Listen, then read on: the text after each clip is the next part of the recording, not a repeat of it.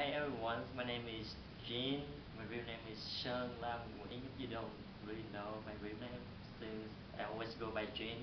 Uh, well, before I get involved in student leadership, I want to talk about me when I first come to Seattle Central.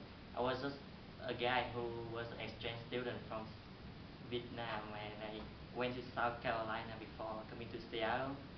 So, I just want to practice English and want to finish college as soon as possible because it saves me a lot of money if I go to study abroad.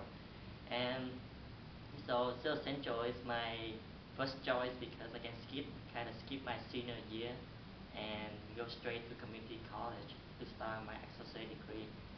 Um, so when I first came to Seattle, what I did is actually just go to class, study, go home, and during weekends just hanging out with a bunch of Vietnamese friends. And I didn't do anything special for that first years when I was in Seattle. I was like, really? And at the end of the year, I was sitting myself at the park and think again, like, what did I do last year at Seattle? I was like, I actually didn't do anything. I go to class, that's just a regular routine. I have to go to class anyway, but I actually didn't do anything special. Like my parents pay a lot of money for me to go to come to America to study, and I didn't do anything. So it feels like at least I should get a job or something. Uh, Make new friends. Don't hang out with a bunch of Vietnamese friends because I have friends already in my country. And then one of my friends he told me student leadership is hiring for six board. So if you are interested, just apply to become a student leader. And at that moment, I was like, okay, maybe this is my opportunity to step out my zone, to step out my comfort zone and do something for my year in Seattle.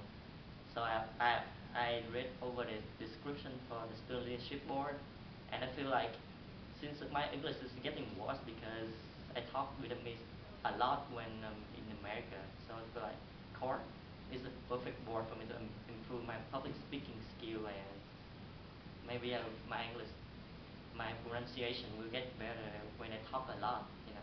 So I just apply for CORT, and this is how I become it now. I can stand in front of you guys and just give a presentation.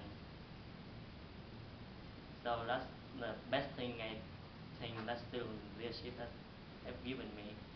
So let's see, any other question? Uh, so for the long-term goal, I actually didn't have any long-term goal before applying for student leadership, but in becoming a student leader actually helped me a lot on my transcript and helped me my personality grows also. I have more self-confidence right now when like comparing to who I was during the past. I can do anything I like. I can talk to anyone. That's even though they are strangers.